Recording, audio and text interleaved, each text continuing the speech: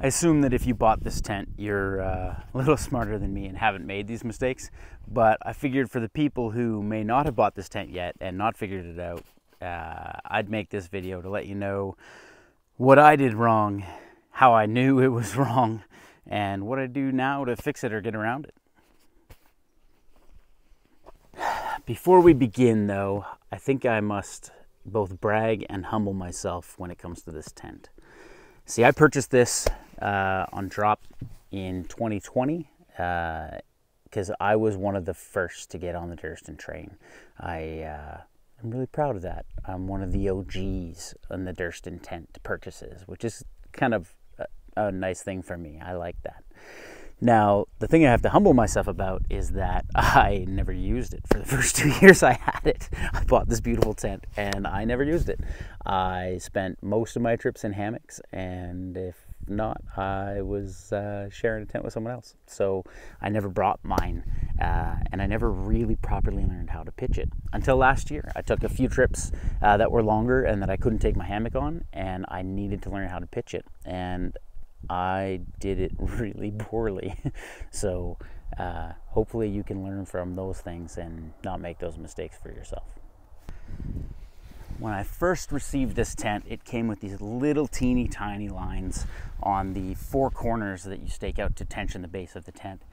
And the first thing I did was I replaced them with these long lines because I thought there's no way that that little line is the right thing. There's got to be a mistake in production or something. But it wasn't, and I want to show you why. So imagine this. Here's the ground, right? And here's the Durston tent pitched on the ground, and here is the height of the base of the tent. This line here is really important. This is what causes the tension on that line. Now, as soon as I take that line and I adjust it and I pull that out farther, all of a sudden I've changed the tension on the tent, and the tent wants to do this. And that's what's going to create those long bows and angles in your pitch, and that's not how the tent's designed to be used. You want a nice straight line to the ground. So this line here, the length of it, is actually designed to keep the tent square with variations in the depth of the ground around the tent, with bumps and valleys on the ground. So don't go extending these lines too far that you will change the geometry of the tent. The first times I pitched this, one of the biggest mistakes I made was not making sure that the base was square and that the tensioners at the base were pulling out at the correct angle. What you want them to be doing is you want them to be pulling out at the equal angle so that tension is the same on both sides. And I had a real hard time grasping how to do that because you don't have all of them in at the right place at the right time when you're first setting it up. So the system I came up with really comes down to 3 steps.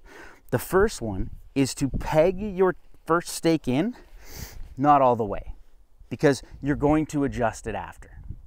The second thing is to have the tension on each of these lines about halfway so that you can play with it once you've got them all pegged in.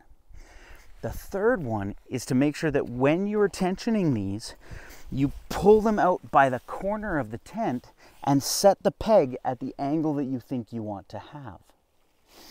The reason for that is so that you can get that equal angle on all 4 corners of the tent. Because if you don't, you end up in a situation like I did the first time I pitched this thing. It's arts and crafts time. Where you peg the first one in and you pull this taut to peg the second one in. All of a sudden, the tent ends here and here, and as soon as you peg that third one in, you're creating the wrong tension across both of those locations.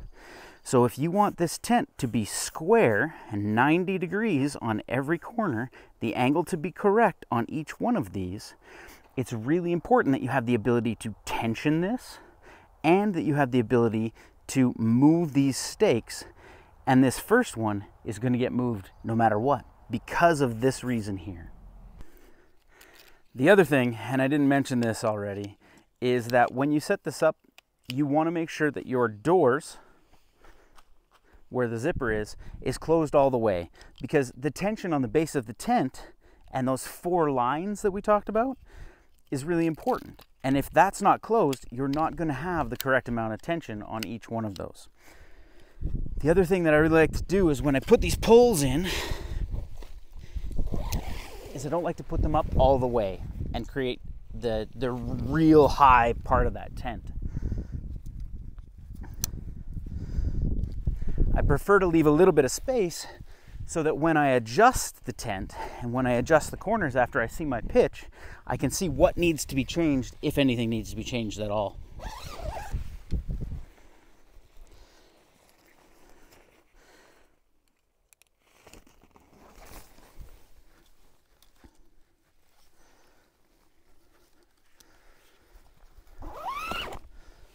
Once I've got all my pegs in and I've got my poles up and I've got them tensioned to what I think is the right height, I'll go around and I'll check the tension of all the lines. And I can see this top one's droopy, and I can see this side one's droopy.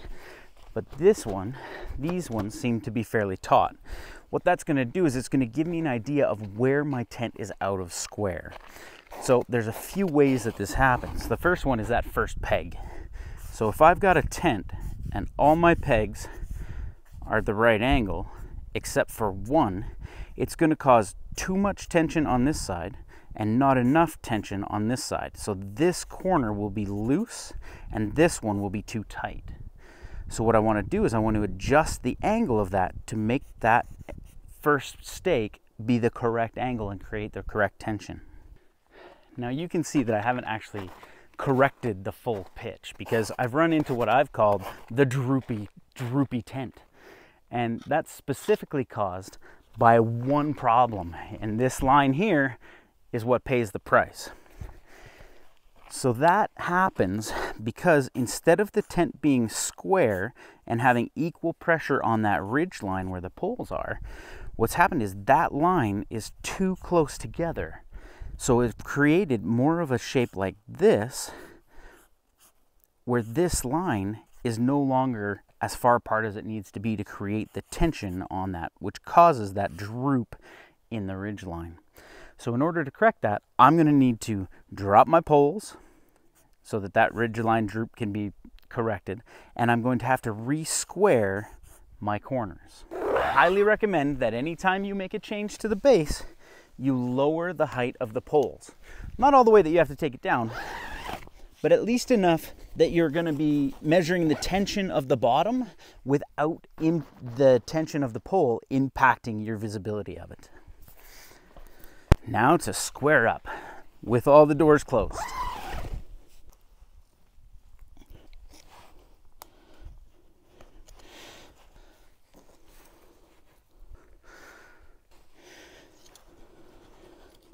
That looks better. Let's raise the poles and see what we get.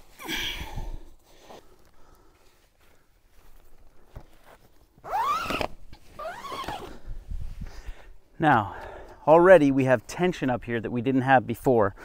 So it's more about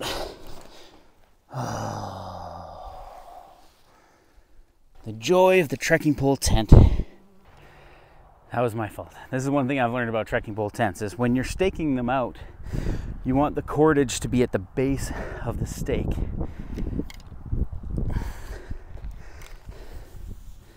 So that when it pulls, it's not pulling at the top, it's pulling where it's anchored. Otherwise, your tent will fall down like mine did. All right. Let's put our poles back up.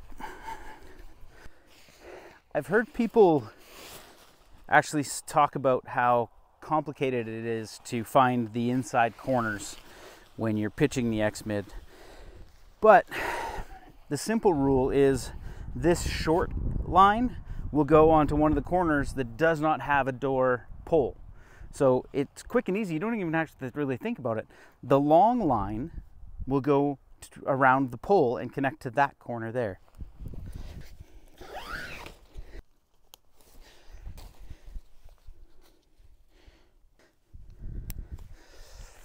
Then you can clip the two top pieces in and have the ridge line up.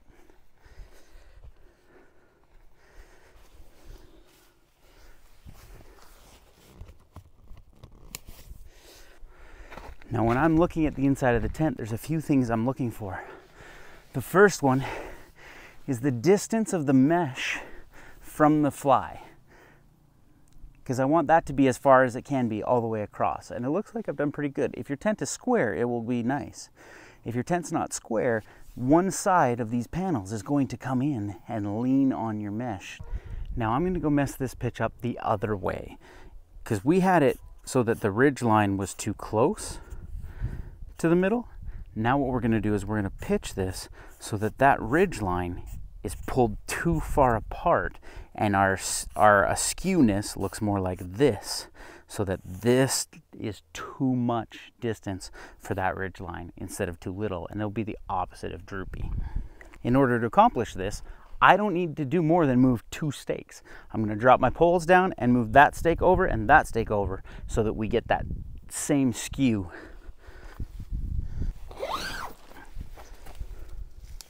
All right, stake number 1, I'm going to move, I don't know, about 8 inches. Stake number 2, I'm going to do the same thing, about 8 inches over. Increase the tension on the poles again.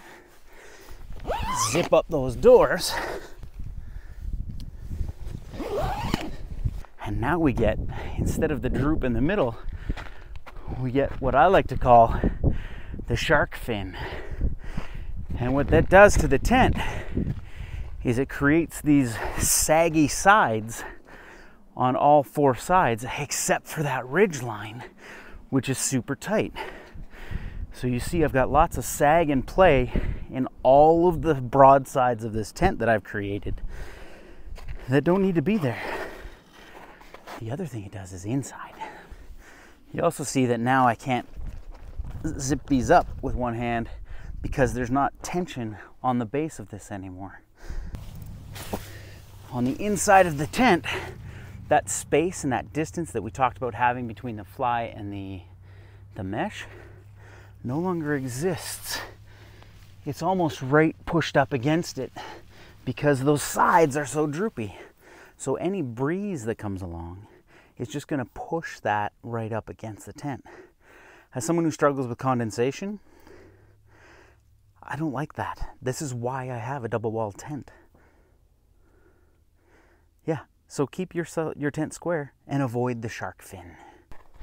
Now that we've talked about most of the ways that I've messed up the X-Mid and pitching the X-Mid, I kind of wanted to hear from you on what you've done, what you've changed, and how you've adjusted your style and your approach to pitching this tent.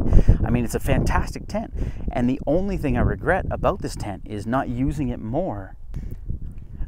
That's not true. That's a lie. I really prefer to sleep in my hammock. Even though I have this beautiful tent, and even though now I understand how to use it, my preference is still to sleep in a hammock.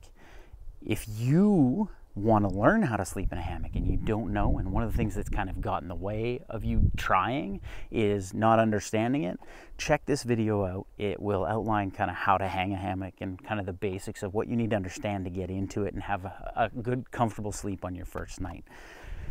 If you're still watching, my name's Nathan. This is Backpacker-ish. Like, comment, subscribe, or don't. Whatever.